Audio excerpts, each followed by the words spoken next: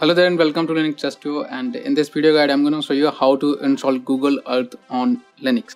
So for those who don't know what is Google Earth is a really cool tool and it is available to Linux.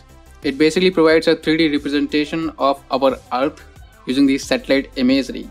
So users can see the different cities and landscape from different angles. Apart from these features, it also offers street view and water and oceans view. So using the street view, it gives you a 360 view of locations. So for example, if you want to visit the 7 wonders, then you can simply search for any 7 wonder in the Google Earth and it will give you a 360 tour of that particular location. You can also walk on the street of different cities using this feature. And with the water and oceans, you can zoom below the surface of the oceans and view the 3D representation of it. So the tool is really amazing. My words are not enough to appreciate its features. Let me show you how to install it and then we will both use the tool. So just search for Google Earth on the Google. Click on the first link that comes up. Click on the download Google Earth Pro on desktop. This will give you 2 options, one for Debian and Ubuntu based distribution and one for Red Hat family, the RPM. So if you're using like Fedora, Red Hat, OpenSUSE, CentOS, then you can download this file. If you're using Debian or Ubuntu based distribution, then you can download this .debian file. This is Ubuntu, so I'm going to download the .dev file here.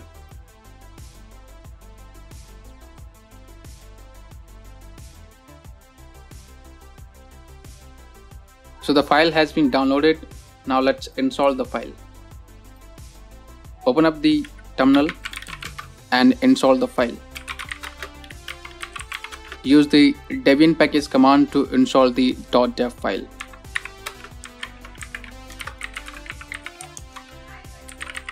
The file is in the downloads folder, so I have specified the folder name. So this is for home and this is the folder for downloads and this is the file name that I have.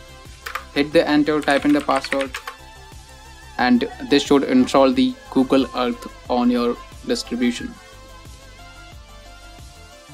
Now simply search for the app in the application menu. So here is the app. Let me simply open it in the full screen, and here you can see this is the representation, the 3D representation of our Earth. So I'm currently in India, so I'm going to click on the Indian map. So I'm in the New Delhi, so I'm going to zoom for New Delhi. So in the New Delhi we have India Gate and there are many heritage structures. So I'm just going to go to the India Gate. I can also search here.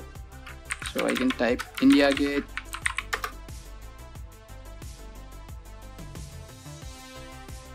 So here is the India Gate, as you can see. Let me simply change the view. Now if you can't come to India, then you can use the Google Earth to view Indian heritage. So near the India Gate we also have the President's House. We call it Rashtrapati Bhavan. This is the Parliament of India. So let me simply zoom it up. So these are the huge structures that we have in India. Now let me show you the Taj Mahal. Taj Mahal also has a street view, a 360 view basically, not the complete street view because the street view is blocked in India because of some security issues. The Taj Mahal looks pretty great, and let me see if there is any 360 view available.